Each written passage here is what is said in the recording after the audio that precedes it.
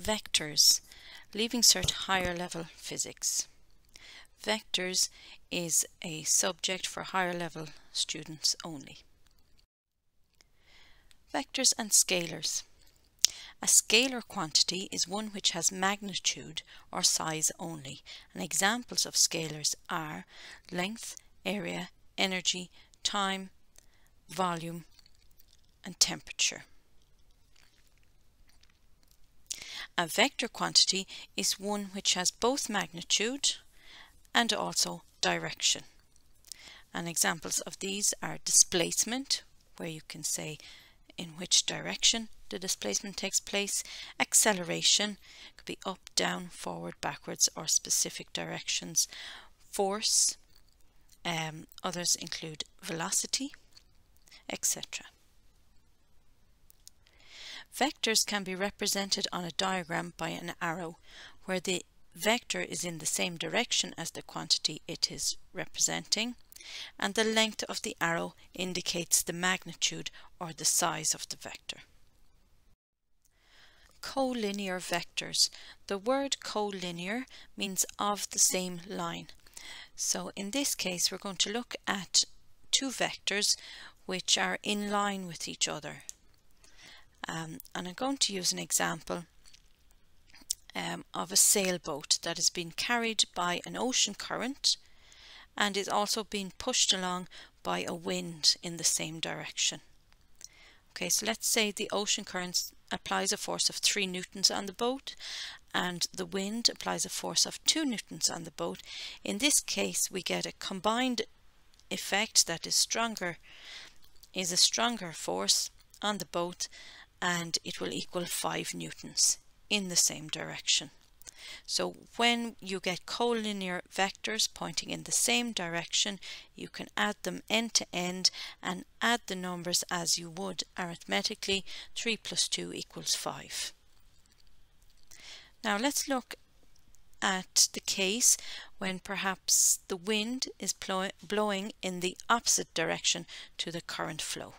Okay, so we have 3 newtons from left to right, and we have 2 newtons from right to left, and the way we do that mathematically is we would assign positive to one direction. So let's say the ocean current applies a force of plus 3 newtons to the boat. Well, then the wind in the opposite direction would be applying a force of minus 2 newtons on the boat, and again we'll add them algebraically or arithmetically, and we get a smaller force, a smaller net force of plus 1 newton from left to right, because the 3 is bigger than the 2. And so what would happen there is the boat would be accelerating from left to right, but at a much smaller rate as the case above. Alright, now let's consider the case if the ocean current was going against the boat with a force of 3 newtons, and the wind was blowing with a force of 2 newtons from left to right. So if we take again signs to denote direction, let's give the ocean current working against the boat minus 3 newtons, and the wind going from left to right there plus 2 newtons. Well, then the ocean current wins out and the boat would be drifting backwards. Okay, and that force of minus 1 newton would result in an acceleration backwards. So for collinear vectors you can just add and subtract them. Now let's stay with the idea of the boat, and we're going to look at perpendicular vectors. And I'm going to use the compass directions west, east, north and south as references. So let's say we have an ocean current going from west to east with a force of 3 newtons, and we'll have the wind blowing from south to north with a force of 2 newtons. So clearly the boat is not going to go exactly from west to east or north to south. It's going to go somewhere in between. Okay, and we want to find the resultant force. So when you combine these two forces, what is the result? And it's called the resultant force. Now it's going to look something like that. Okay, and how do we arrive at, number one, the strength of that force, okay, or the magnitude of that force, and also we need to figure out the direction of that force. Okay, so how do we go about that? Well, let's fill in the rectangular shape here, and basically the direction and length of that black arrow we can get using our Pythagoras' theorem and using a little bit of trigonometry. Okay, so Pythagoras' theorem is used for right angle triangles. Alright, and here we have a right angle triangle which has base of 3 newtons and size of 2 newtons, and we need to find out what's the strength of this force here, F. So we'll say that F squared is equal to 3 squared plus 2 squared. I'm going to continue to the right hand side to save space. So we'll get 9 plus 4, which is 13. That's F squared. So F will be equal to the square root of 13, and we get our F equals 3.6 newtons. Alright, so it's bigger than either of them, but not as big as 5 newtons if they were pointing in the same direction. Now, that is the next question. Direction.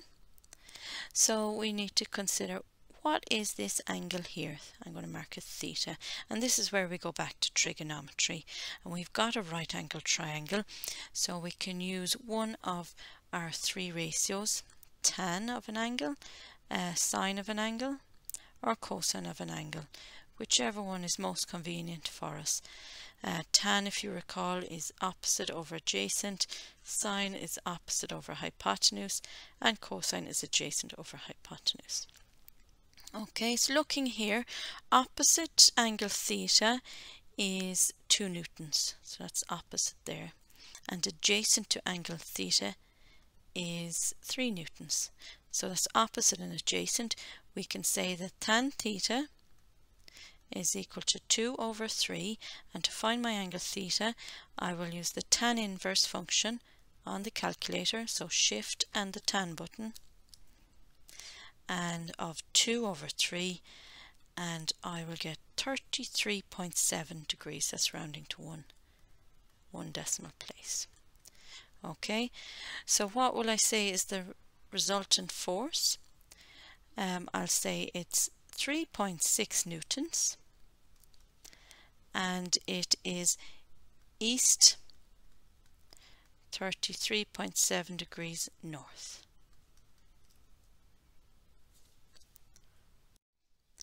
Now, what about other combinations of vectors, ones that are not in line or perpendicular? So let's take the example here. We've got the wind blowing at an angle, so not horizontal or vertical. Let's just, for the sake of this example, say that the wind is blowing. Let me just change my pen to white. The wind is blowing at an angle that's 15 degrees to the vertical.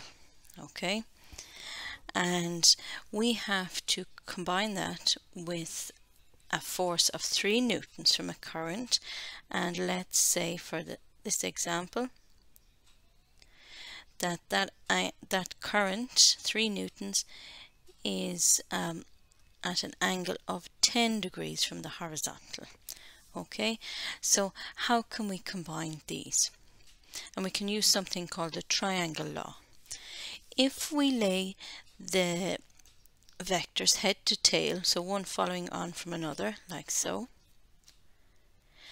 then the resultant vector, so when we put them together will be the third side of the triangle. So that black arrow there will represents the resultant of the 3 Newton and the 2 Newton. Now, how to calculate this? Well, if you know two sides of a triangle and one of the angles, we can use from trigonometry the cosine rule. Okay, now firstly we have to figure out, well, what is the angle here. We're trying to find this side here, the black arrow, so it would be helpful to know the opposite angle. Now we can figure that out.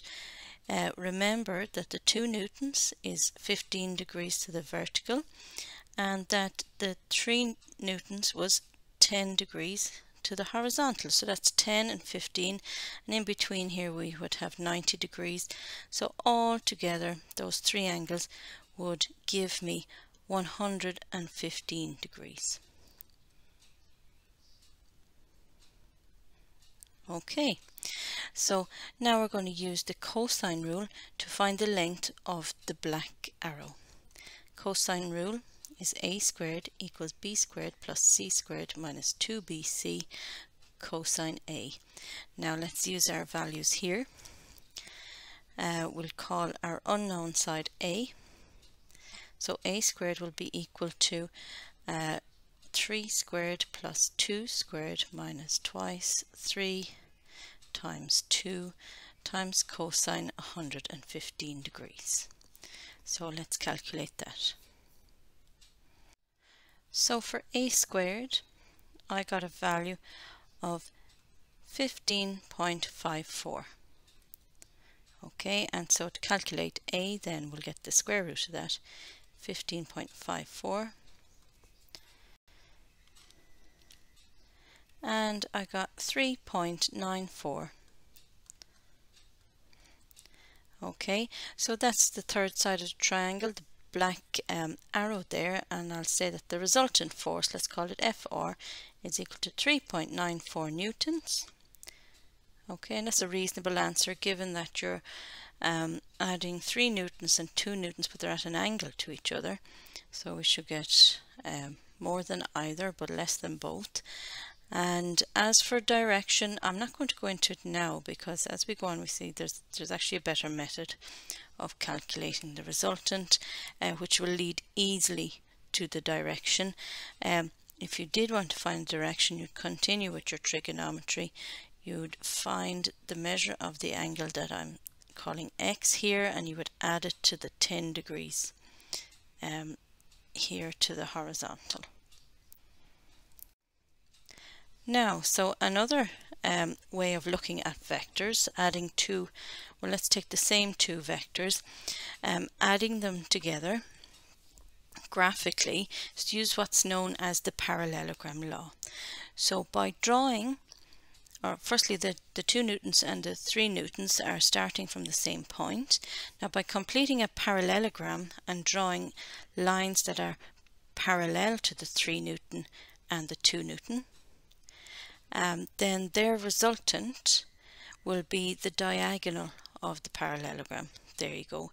And actually what you get here is the exact same triangle as the triangle law, and you're looking for this missing side here, the black arrow, and as we saw on the previous slide, you get a resultant force of magnitude 3.94 newtons.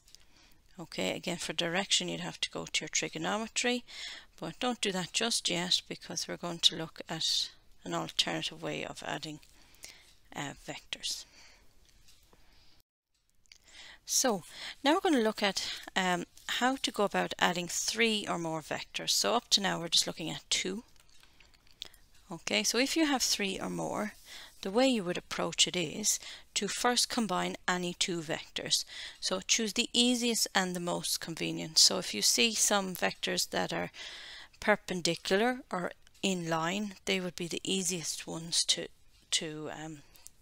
add together first. And then you'll have one less vector to combine, and you would continue in this manner until all the vectors are combined, and the single answer at the end is the resultant of all vectors. Let's try that. So look at this diagram here. We have 3 vectors, and we're asked to calculate the resultant force. So we have 3 newtons west, 3 newtons south. We have 7 newtons at 45 degrees, so basically halfway between north and east. So clearly the easiest two to combine would be the 3 newtons and the 3 newtons because they are perpendicular to each other. Okay, so and the easiest way to find their resultant is to use the parallelogram law. Okay, and we're going to be looking for the hypotenuse of this right angled triangle here. Okay, so where the sides are 3 newtons and 3 newtons, let's call this F1. Okay, so F1 squared is equal to 3 squared plus 3 squared.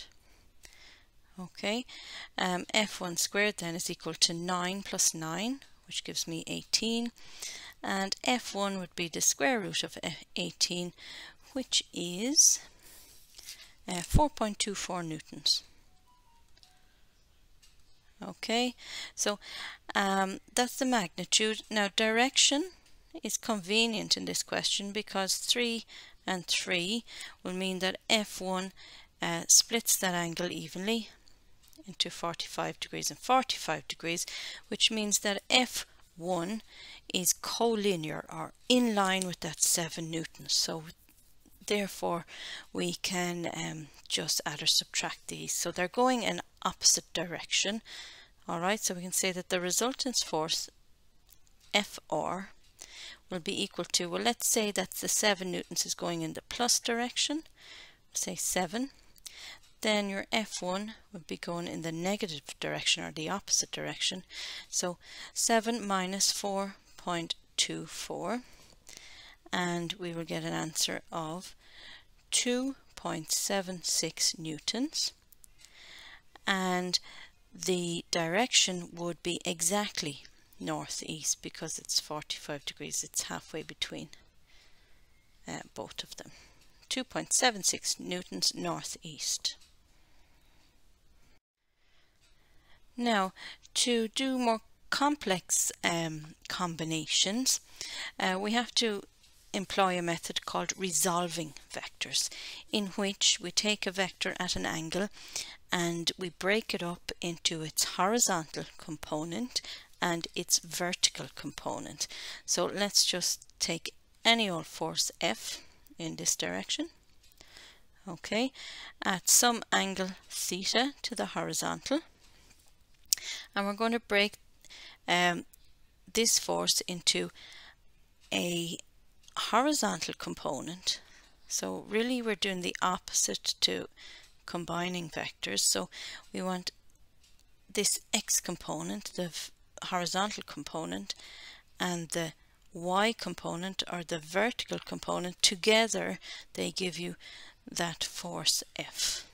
Okay, so what are x and y? So again we have to go to trigonometry. Now we have a right angle triangle here and we've got our angle theta. Well, let's write down some of the trigonometric ratios. So cosine theta we know we can get by putting adjacent over hypotenuse. Okay, that's in a right angle triangle. Okay, and in this triangle, adjacent to theta is the side x and the hypotenuse is f. Okay, and what we can take from that is that the x component is equal to f times cosine theta. Alright. Similarly,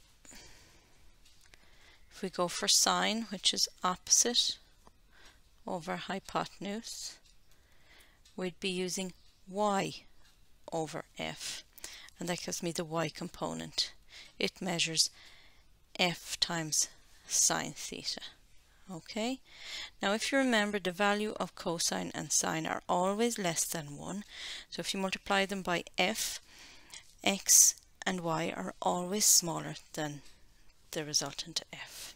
Okay, now let's see how we might use that in the next example. So x is f cosine theta and y is f sine theta.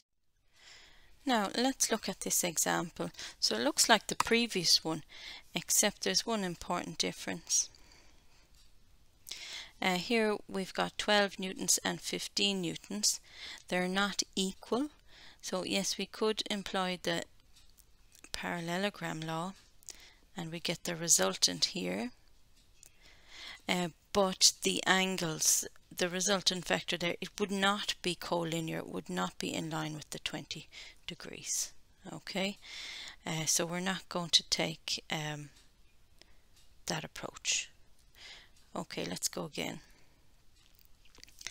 What I'm going to do instead, because 12 newtons is exactly horizontal and 15 newtons is exactly vertical, I'm going to instead focus on the 20 Newton force, and I'm going to resolve that into its x component, its horizontal, and its y component, or its vertical component.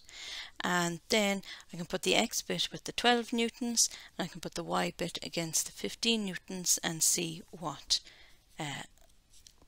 comes out. Okay, so let's look for the x component of the 20 Newton force.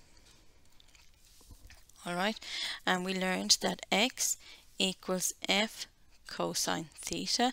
So in this case, x equals, the force was 20 newtons multiplied by the cosine of 45 degrees, and we get an x component of 14.14 newtons. Okay, and we'll do the same with the y component. Y is equal to f sine theta, and so y is equal to 20 sine 45 degrees, which is the same. So 14.14 newtons. Okay, so what's the next step? Well, the next step is to look at the horizontal. Okay, if we take to the right or to the east to be positive, then to the west will be negative, and our total horizontal forces will be 14.14 newtons to the right, so that's my x, 14.14, minus 12 newtons. Okay, and I get 2.14 newtons. Okay, and if we do the same with the vertical, if we take up to be north, that's plus, and south to be negative, I'll have 14.14 minus 15 newtons, which gives me minus 0.86 newtons. Okay, so what does my resultant force of all three vectors look like? So if I do it roughly on this graph to the right here, let me do it in a different color so we can see it more clearly. So it is a little bit to the right and horizontal. Okay, let's say that that there is 2.14. Okay, and it is a tiny bit down as minus 0.96 or 86. So it's a very small force here. Okay, if you can see that. Alright, and what about direction? So here we'll have to, we can see it's very small. We need to find its magnitude and direction. So I'm going to draw a magnified version of that. So 2.14 to the east and 0.86 to the south, and their resultant will be here. Okay, let me make that heavier to emphasize that. Okay, so that will be my resultant force, and I will use this right angle triangle first to calculate its magnitude. So we're going to use Pythagoras to do that. Let's call this F, or the resultant force. So F r squared would be equal to 2.14 squared plus 0.86 squared. Okay, so let's calculate that quickly, which is 5.313192, and the square root of that will give me the magnitude. Okay, square root the answer of that, and I get 2.3 newtons. Alright, that's my resultant force. Now I have to use the same triangle to figure out my theta. Okay, my angle, let me just highlight that there in a different, we'll do this in a different color again. So theta, what's the angle? We'll do that in blue. What's the angle? Well, we've got lots of information there. We can use any of our three ratios from trigonometry. Let's use tan. So the angle will be equal to tan inverse of opposite over adjacent. So opposite theta is 0.86 and adjacent to theta is 2.14. So let's do that quickly. On my calculator, 0.86 over 2.14, and I get 21.9 degrees. Okay, so I have my magnitude and my direction would be east, so that means now we have a demonstration to physically show how two forces can add together, and then we're going to follow up mathematically to show the resultant of the two forces. For this demonstration you need 3 Newton balances, or Newton meters as they're called, or sometimes spring balances. You need retort stands or clamps, something to hold them in place. You need some string, paper underneath to record, a pencil and a ruler to mark the directions, and a protractor to measure the angles involved.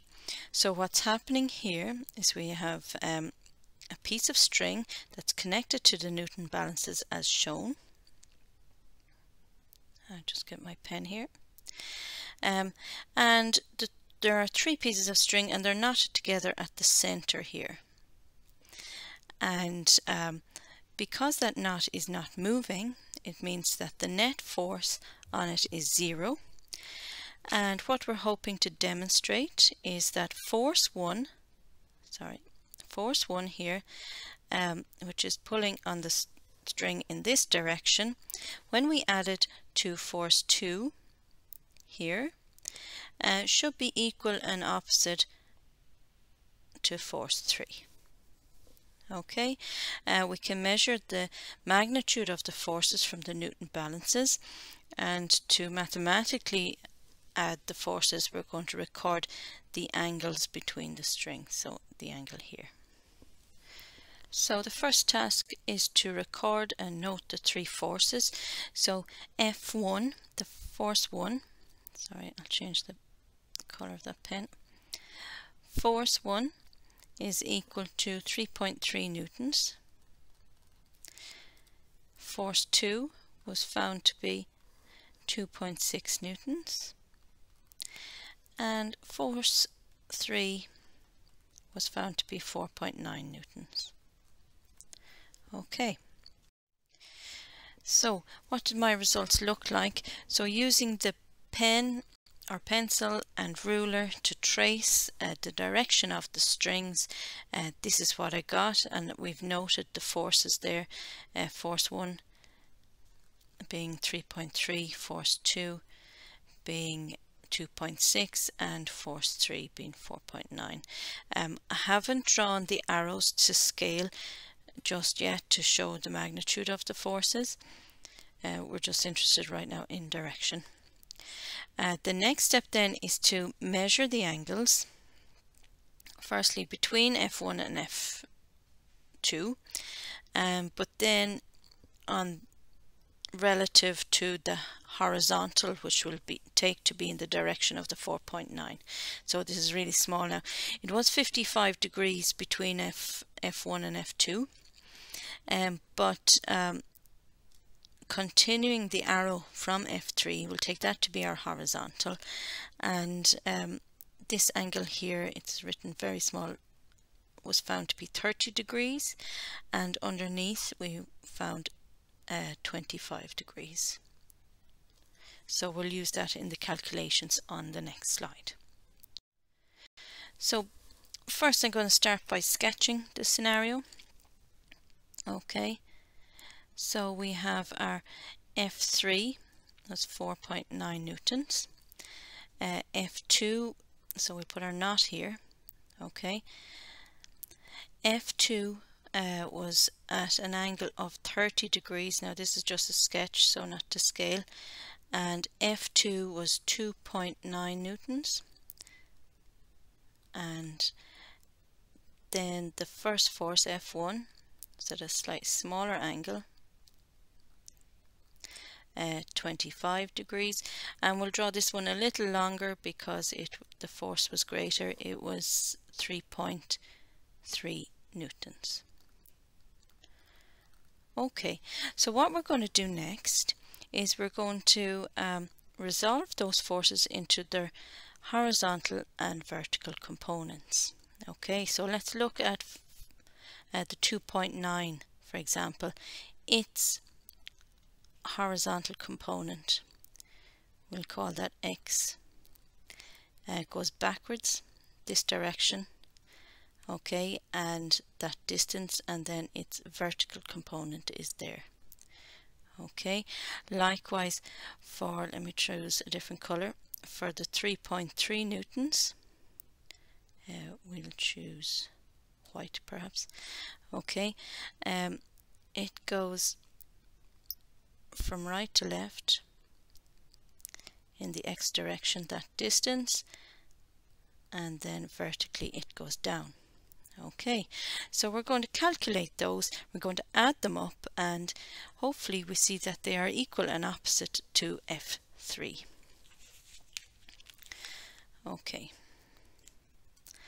I'll just go to white then for computing. Okay, so let's take F1, which was the 3.3 newtons.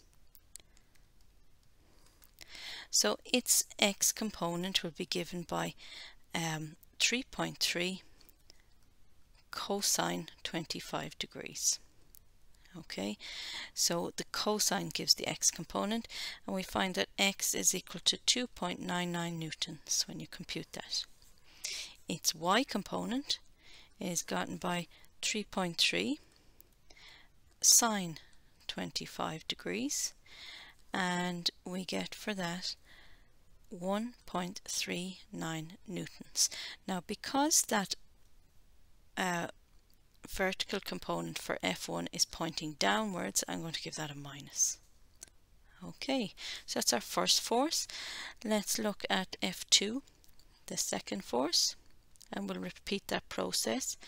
So its x component will be 2.6 cosine 30 degrees, and we get 2.25 newtons. For that, its y component is 2.6 times sine 30 degrees, and we're going to get 1.3 newtons, and because that's pointing up, that is positive. Okay, so next we're going to put them together. Okay, so F1 plus F2. So we look at the horizontal and the vertical separately. Let's look at the x values. So for F1 it was 2.99, and it's pointing from right to left, same as F2, so we will add that to 2.25, and we get a value of 5.24 newtons. Okay, and with the y's, or the vertical components, we have a minus 1.39 plus a 1.3. We get a minus 0.09 newtons. Okay, so what does that mean?